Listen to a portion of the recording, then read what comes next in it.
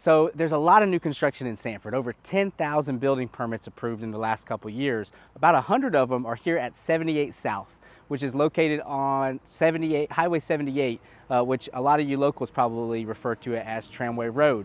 It's the main road that connects US 1 to Horner Boulevard, the main vein between the two. Takes you right through Jonesboro. And Jonesboro is really cool, probably only 2 minutes from here. Got some exciting new revitalization and new businesses coming there. Brick City Boba and Number One, which is going to be opening pretty soon, that is the same owners as a very popular restaurant, Fonda Lupita.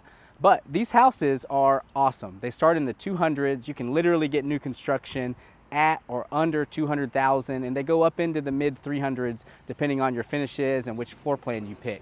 They've already sold a lot of them, right? We're over halfway sold on this community. So if you're somebody that wants to be close to US 1, but also close to the retail in Sanford, then this community is one that you might want to look at. So let's go check it out.